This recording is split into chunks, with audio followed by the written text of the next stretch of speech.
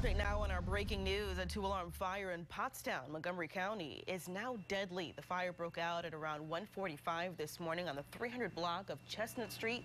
Several residents were able to escape the flames, but one resident was missing for several hours, and we do now know that that person did not make it out.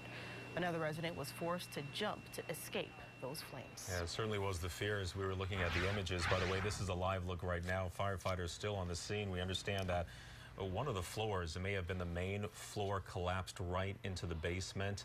We know firefighter as well suffered a minor injury, was taken to Pottstown Hospital to be checked out. That firefighter expected to be okay, but as you just heard, this fire turned deadly.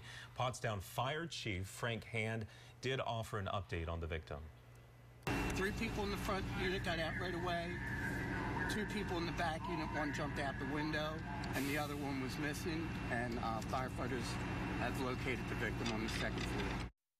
So there you heard it right there from the fire chief. A number of people were able to get out of the building. It spread through several of the units there. However, one person did not make it out, and a firefighter at this hour in the hospital being checked out and recovering. The cause of this deadly fire, as you know, remains under investigation. The work has just now begun.